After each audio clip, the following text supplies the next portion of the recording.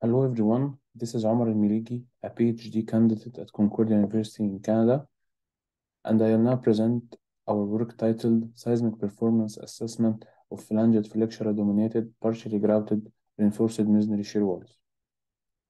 Starting with the outline, I will start with an introduction and background, followed by the research methodology, and then some results, and finally the summary. Starting with the introduction, the reinforced masonry shear walls are one of the commonly used seismic force resisting systems in North America. Figure 1 shows the components of the reinforced masonry construction, which are the concrete masonry units bonded together using mortar, and then having reinforcement inside the cells with grout inside the cells also. Figures 2 and 3 can show examples of the reinforced masonry buildings. We can see that some buildings can go to large heights using reinforced masonry only, which can prove or can show that they are promising in construction of buildings of large heights. Also, the reinforced masonry walls can be constructed in different types of cross sections, similar to the reinforced concrete. They can be rectangular, they can be flanged, or in different layout of the cross sections. So now moving to the types of the masonry constructions, we have main two types. We have the fully grouted construction and we have the partially grouted construction. In the fully grouted construction, grout is placed in all cells, whether they are reinforced or not. However, in the partially grouted construction, grout is only placed inside the cells with reinforcement, whether they are vertical cells or horizontally reinforced cells. So obvious that this type of construction is more economic and it will result in more accelerated process. However, due to the weak connections between the blocks in the ungrouted parts, we are expecting some weak tension and shear failures here, which means that the behavior of the wall needs more investigation and more work, more research in order to completely understand how the wall is behaving. It's not like homogeneous material as concrete or fully grouted walls. They are different components joined together. So in this study, we are working on partially grouted walls. Then moving to the behavior and failure modes of reinforced masonry walls, similar to reinforced concrete, we have two main failure modes. We have the flexural failure mode and we have the shear failure mode. The flexural failure mode is expected in the slender walls and the shear failure mode is expected in squat walls. In flexural failure mode, we are expecting the failure to be in the form of buckling of compression bars, masonry crushing, spalling of face shell, and tension yielding of the tension bars, or even rupture. However, in the shear failure mode, we are expecting major diagonal cracks. In general, the flexural failure mode is preferred because it's more ductile failure. We can reach very large ductility with this, as opposed to the shear failure model, which is somehow different in these criteria. In this study, we are working on slender walls having flexural failure mode. Then moving to the problem statement, the main issue that we have is that the literature lacks comprehensive studies investigating the different seismic provisions for flanged, flexural-dominated, slender, partially grouted walls. In most design provisions in North American masonry standards, which are mainly the CSA and TMS, the CSA in Canada and the TMS in the US, these design provisions are selected in a way similar to squat, partially grouted walls or slender, fully grouted walls.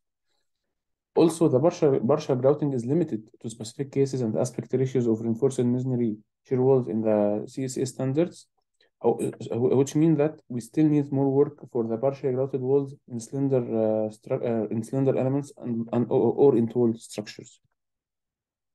So in order to achieve to work on these objectives, this research will include two parts. The part one will be numerical assessment of the CSA and TMS seismic design provisions for flexural-dominated, partially grouted reinforced masonry shear walls. And in part two, it will be the experimental investigation of the in-plane cyclic response of flanged flexural-dominated, partially grouted reinforced masonry shear walls. And in this presentation, I am dealing with the part two of our work, which is the experimental work. Then moving to the research methodology of the experimental part. In this work, we are testing two half-scale flanged flexural-dominated partially grouted reinforced masonry shear walls under quasi-static cyclic loading and fixed axial load. In this study, we are dealing with half-scale masonry units, as shown here in this figure. Like they are reduced size concrete masonry units, which that are made especially for research purposes. And in this study, the effect of the aspect ratio will be investigated. And actually, the main contribution of our work here is how can we test these types of walls? Because we are dealing with the cylinder walls or tall walls, so it's not easy to deal with this in the labs. So as can we see here, we have tall wall with an applied axial load and applied horizontal load. This horizontal load is taking the triangular distribution similar to the first mode of vibration of buildings under earthquake. And we are assuming that the resultant force will be at H effective, which is 2/3 of the height of the structure. Since we can't test this long wall in the lab, we will test only the lower part of the lab, and will compensate the difference in height between the H actual and the H in the lab with an additional top moment. This top moment will be applied in the lab through two vertical actuators that will be used to apply two equal and opposite forces based on the required value of the moment, in addition to the half of the axial load for each actuator of these two actuators. So in this study, we are testing two walls. The first one will be simulating four-story structure. The second one will be simulating eight-story structures. And these are the actual heights of the walls, and these are the effective heights of the walls, H effective and H wall. And this is the tested wall height, which is 1.6 meter. The two walls will be of the same height, and the difference in the needed height will be compensated through an additional top moment, as mentioned, through the control system during the test itself. So this figure shows the details of reinforcement of the tested walls. We have the vertical reinforcement in red. We have the horizontal reinforcement in blue. You can see here the shape of the footing, which is in I-shaped, in order to facilitate the movement of the wall during testing. Also, you can see here the instrumentation. On the left, we can see the LVTTs and potentiometer placed on the wall in order to monitor the movement of the wall, the external movement of the wall, the lateral movement, the elongation and shortening of the flanges to calculate the curvature later. And we can see here also the strain gauges attached to the reinforcement to monitor the strains in the outermost rebars in the left and right flanges.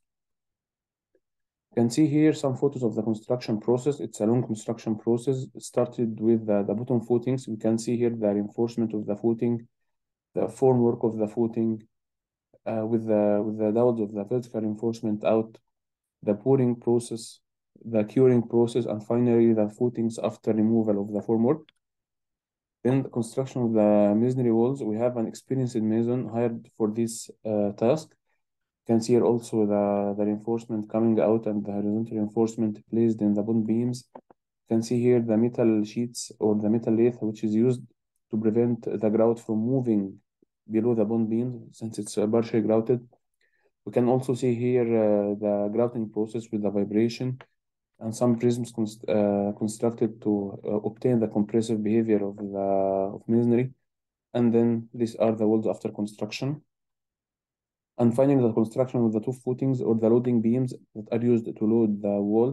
You can see here the dowels of the top reinforcement, the vertical reinforcement coming out. You can see here we build like a wooden structure to be able to work on the top safely, to attach the reinforcement and also to pour the wall or to pour the two footings.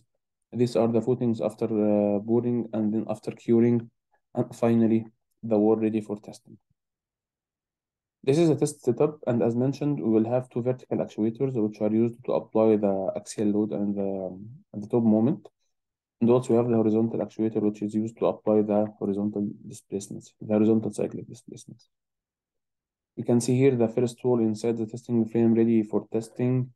And we can see also with the out-of-plane support, which is used to prevent the out-of-plane movements of the wall, since the wall is designed, or the test setup itself is designed to monitor the in-plane behavior of the in-plane cyclic behavior of the wall. This video shows the testing of the wall, the actual testing. Here we are doing some quick preparations before the test.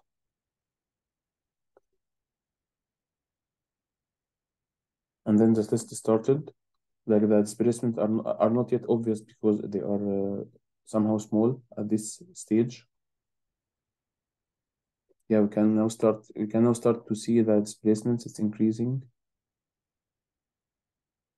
Yeah, now more obvious. You see, the cyclic displacements are very obvious now. Actually, like we enter between each cycle to monitor the cracks, take some photos, and to see what's happening in the wall. And finally, we have the failure of the wall. You can see here a major failure in the flange, in the bottom part of the flange, showing that the wall failed in flexure.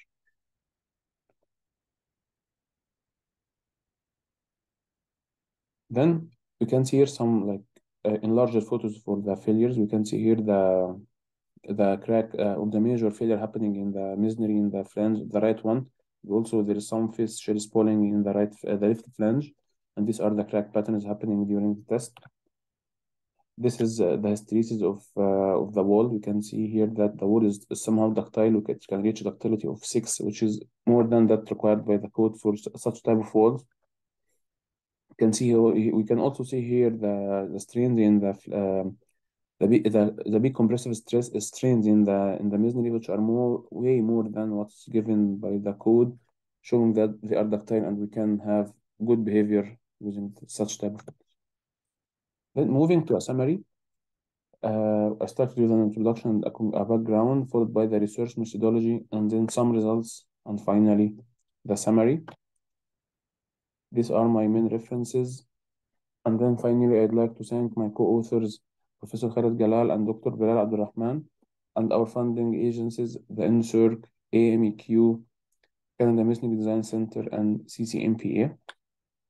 And then, thank you all, and now questions are welcome.